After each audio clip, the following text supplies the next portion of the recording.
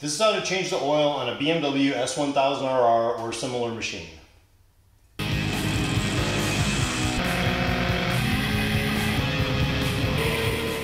Before I start the process, I want to run the bike a little bit just to get the oil inside warm.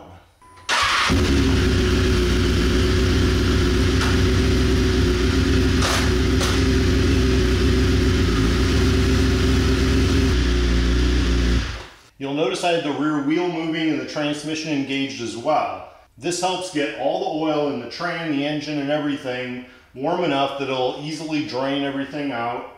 I didn't take it all the way up to operating temperature 160-70. I took it up to about 115. That's good enough. I'm not looking to hot boil my hand or anything. I just want to get it warm enough to drain easily. This particular bike has safety wire on the oil plug per the race rules. So the first thing I need to do is snip that wire off. If for some reason you forget that you just had the bike running, the exhaust or something else hot will soon remind you.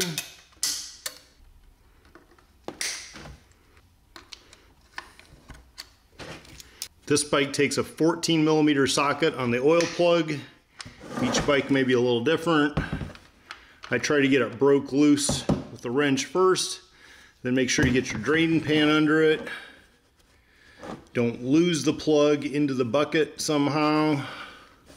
And also don't make a mess on your floor. Keeping the rear end on a stand will help give you a little bit more clearance if you have kind of a high pan like this. And there's the oil and there's the plug. You'll always want to look at the end of the plug. It's magnetic, so if you see a ton of shavings on the end of it, that's a bad sign.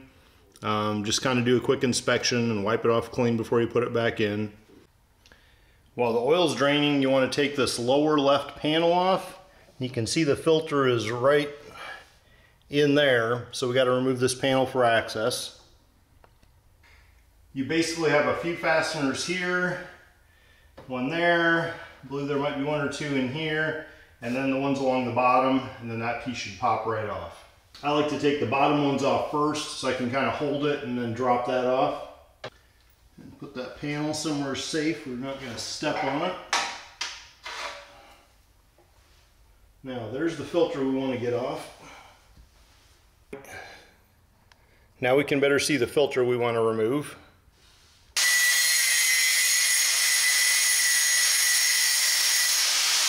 Because it's a bit of a tight fit, I had to grind this down a little bit thinner to try to get between the filter and the pipes.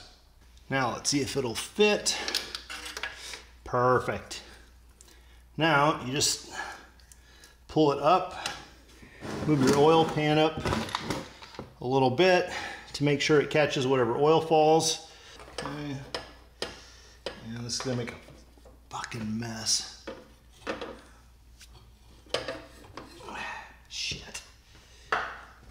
It's just oil. It's not like it's White Claw. It's not going to hurt anything.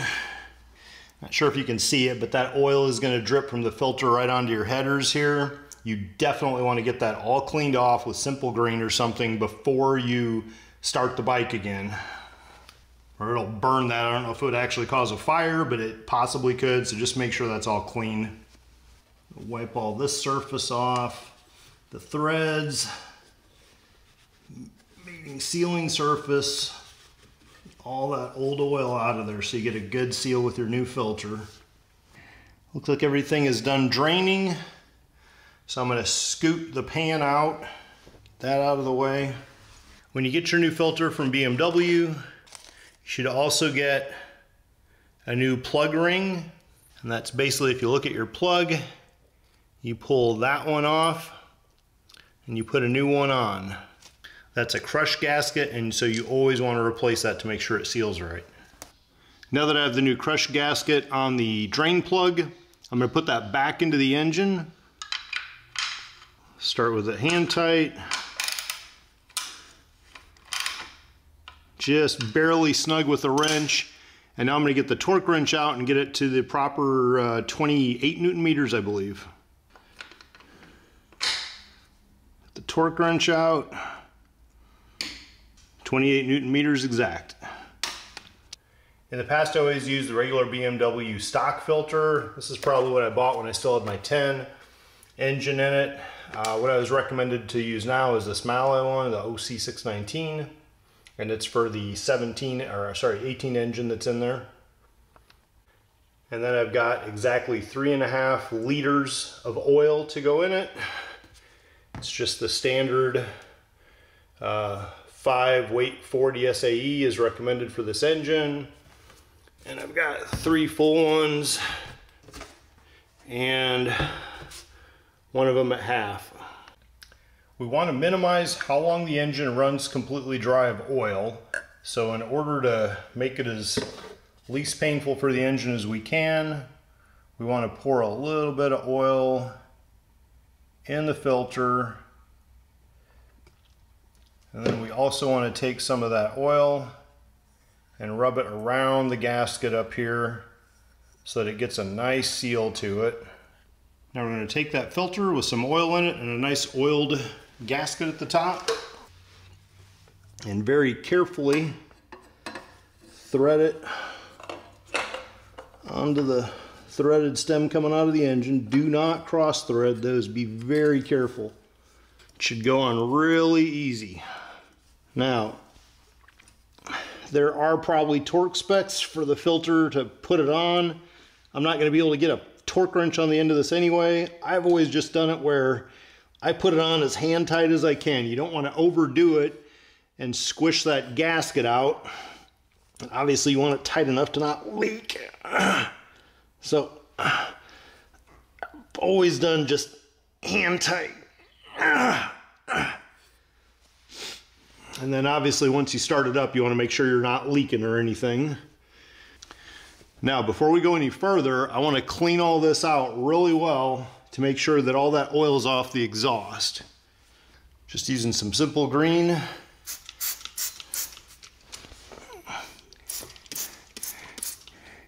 Get any oil residue off, not only to keep it from burning on your exhaust, but also if you do see some oil dripping, you want to know if it's from the process you just did.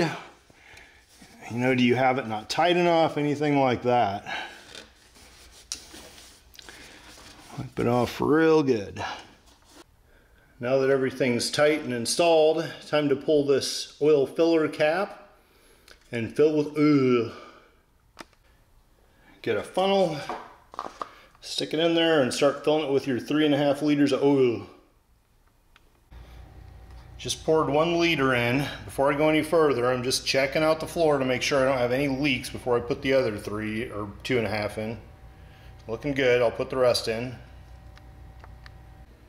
3.5 liters in. Make sure the O-ring looks good around the cap. Go ahead and reinsert that. Get my wrench so I can tighten that. Now I'll reinstall that panel that I've got it filled and everything's looking good. No leaks.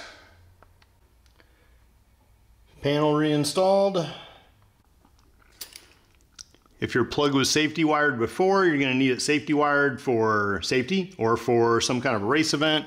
Then make sure you don't forget to redo that at the end of the job either.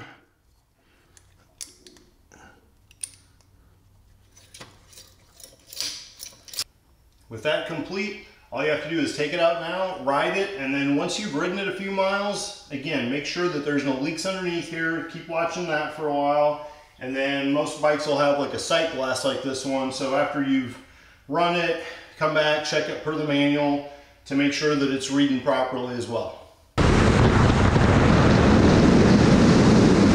I took the bike out for a long ride. I've got it good and warm. Per the manual, I'm now going to put it in neutral and let it run for 1 minute and then check the sight glass.